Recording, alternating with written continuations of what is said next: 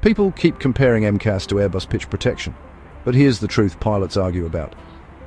These two systems aren't even in the same universe. MCAS on the 737 MAX was not a stall protection system at all. It was a handling patch. It only activated with the autopilot off, flaps up, and high angle of attack, trimming the nose down to make the MAX feel like older 737s.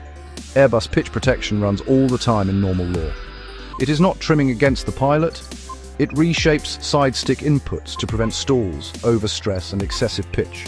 Full aft stick does not stall the aircraft. It simply stops at the maximum safe angle of attack. MCAS had high authority, repeated activation, and relied on one sensor. Airbus protections are fully redundant, predictable, and built into the core flight control laws. One trims the plane to mimic old handling. The other redefines the inputs to protect the envelope. So while people love to lump them together, the reality is simple. MCAS nudged the plane to behave like its predecessor. Airbus protections reshape the aircraft's behavior to keep it inside the safe aerodynamic limits. That is why pilots never confuse the two.